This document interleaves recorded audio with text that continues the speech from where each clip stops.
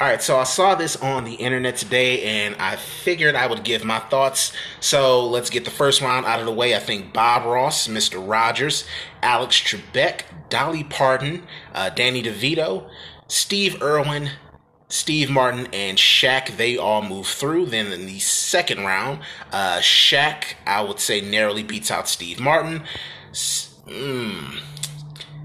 Danny DeVito, I think he gets a narrow win over Steve Irwin.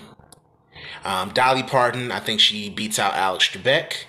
And Mr. Rogers and Bob Ross, that's basically Duke, UNC at the top of their powers going against each other in the NCAA tournament, or Alabama and Georgia going at it in the college football championship game. That's just two one seeds going at it, but I'm going to say narrowly Mr. Rogers. Final four, Mr. Rogers versus Dolly Parton. I think Mr. Rogers, he gets the win here and moves on to the finals. Shaq versus Danny DeVito. I think Danny DeVito gets a narrow win, if only because Shaq could be a little bit of an asshole in his playing days with mocking other players.